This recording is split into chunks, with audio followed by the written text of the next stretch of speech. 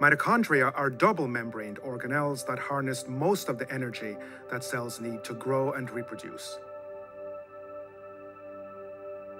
Nearly all of this energy comes from reactions that take place at the inner mitochondrial membrane.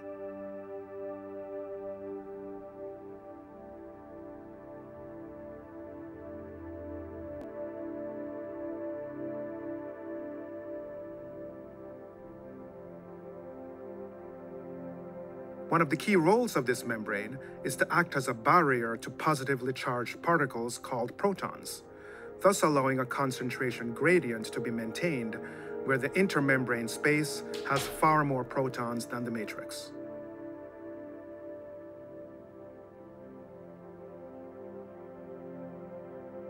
The membrane also contains a large protein complex called the F1-F0 ATP synthase, which uses the proton gradient to drive the synthesis of ATP molecules.